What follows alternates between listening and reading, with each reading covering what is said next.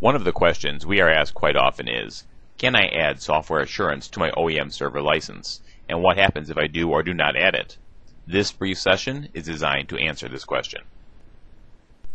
First, let's take a look at a short example to answer the question of, what happens if you choose not to add software assurance to your OEM server license?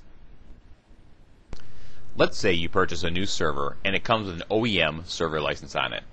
Within the first 90 days after the purchase of your OEM server license, you do have the option to add software assurance to that OEM server license.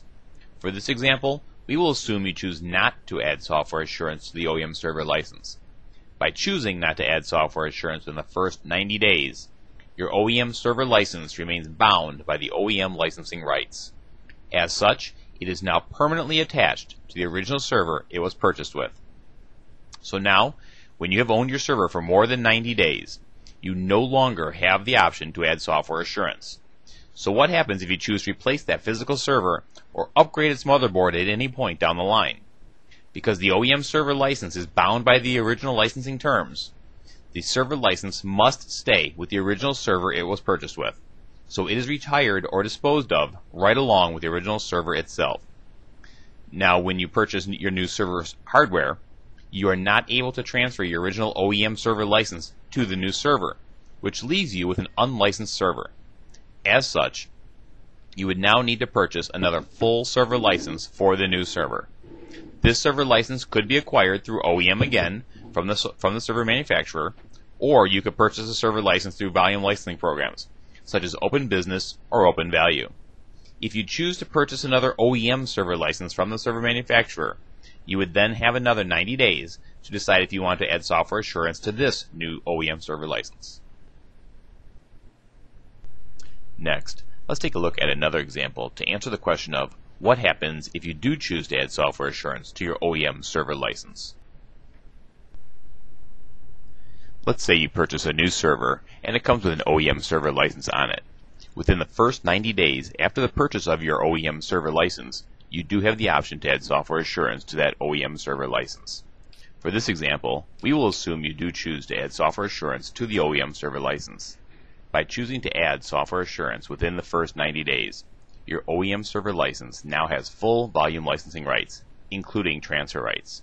So now, when you have owned your server for more than 90 days, what happens when you choose to replace the physical server or upgrade its motherboard at some point down the line?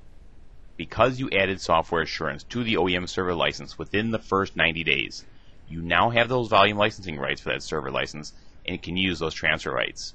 This means when you purchase your new server hardware, you are able to transfer your original OEM server license with the software assurance to the new server. As such, you do not need to purchase another full server license for the new server. Another very important thing to remember is that by adding software assurance to your licenses, you are now eligible for all the applicable software assurance benefits for the products you acquired software assurance for. Here, you will see several of the benefits included in software assurance. Which software assurance benefits you are eligible for is determined by which volume licensing program you choose to utilize for your software assurance purchases. To see a full list of software assurance benefits being offered, along with a full chart showing which volume licensing programs offer which benefits, please look at the software assurance page listed on the screen.